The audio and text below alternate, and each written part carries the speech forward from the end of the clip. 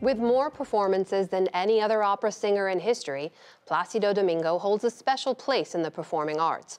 Domingo is not just one of the most recognizable faces after a career that's lasted nearly 5 decades, he's also a leader and performer with real power. But in the wake of Me Too, there are now a series of revelations by the AP about his alleged personal behavior, allegations that raise disturbing questions about the use of that power.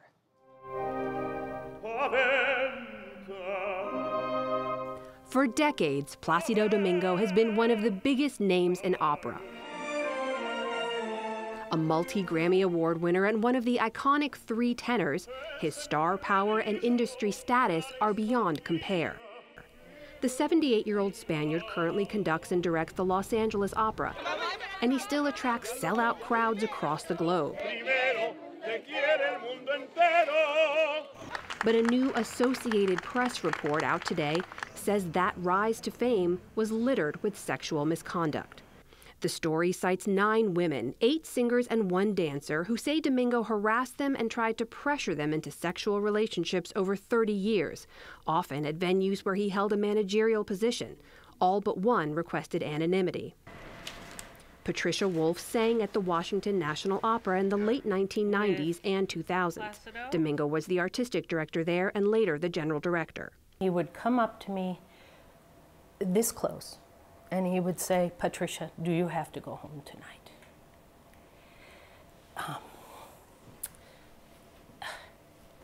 And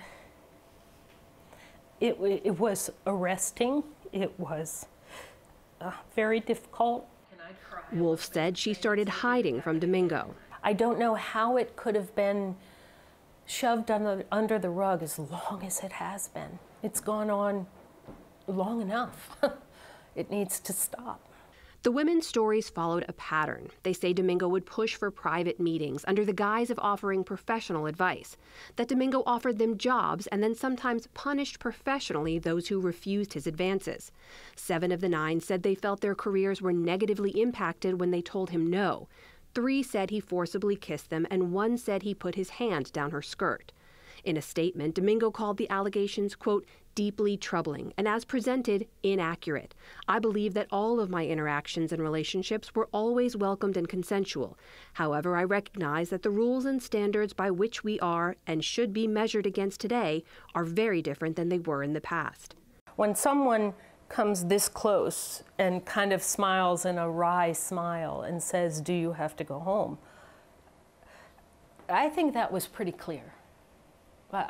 There were no misconceptions in my mind. None of the women had documentation of Domingo's actions, such as phone messages, but the AP talked to 36 singers, dancers, musicians, and others who said they had witnessed Domingo acting in a sexually inappropriate way.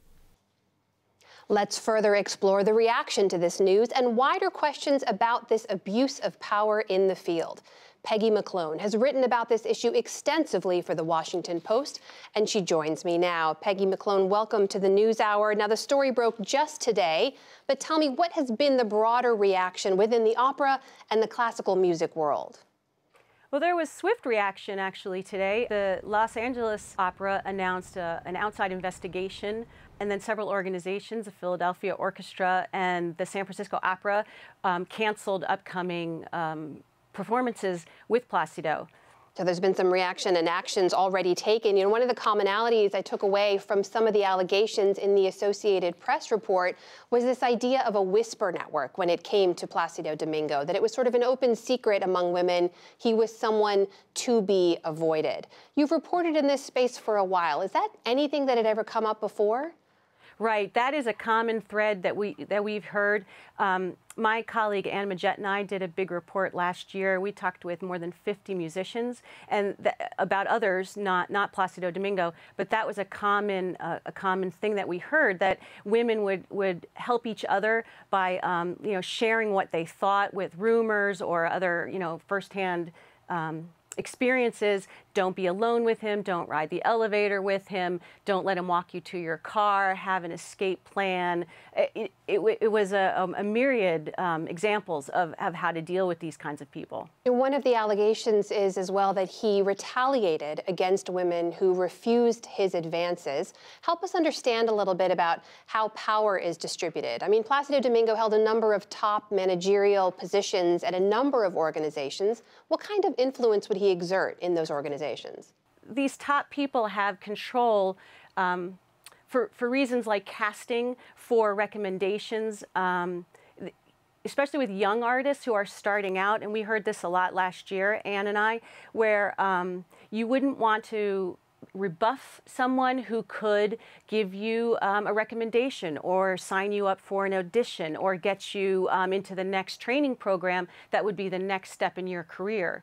And so part of it was that there were these choices that had to be made that these young women, many of them starting out, didn't want to ruin things before they even got going. Peggy, you reported today that Domingo in particular was invested and active in a lot of those young artist training programs. You spoke to a woman who participated in one of those. What did she have to tell you? Yes. So she was not the target of him herself, but she said that it was, well known. It's that, again, that open secret in the community. You just go about your day knowing that he was going to make unwanted advances, or in the story she was telling me, have a very open, everybody knows about it, sexual relationship with a young artist, and no one knew what to do about it. And then she said that sort of creates a culture where people feel like this behavior is acceptable or there will be no consequences, and then others, maybe people who aren't at superstar status, then have the opportunity or take advantage of that to do terrible things themselves. And she also talked about how that power dynamic, who's going to believe a young artist over a major superstar, and so that's also part of this equation. You mentioned, obviously, LA is said they are investigating. Philadelphia has rescinded an invitation for Domingo to perform there in September, but Salzburg, Austria said that he will still be performing there later in August. Peggy, I want to ask you, because you've written about a number of other people, other high-profile figures in this world who have faced similar allegations. What have you learned from their cases that tells you how these kinds of allegations can be handled in this world? It does matter, and it's different organization to organization. Last year, the Cleveland Orchestra also investigated with an outside company, and they posted their findings on their website. And not only did they confirm the allegations that were in our story about William Prussell, but they found another musician who also was accused, and so they fired both of them.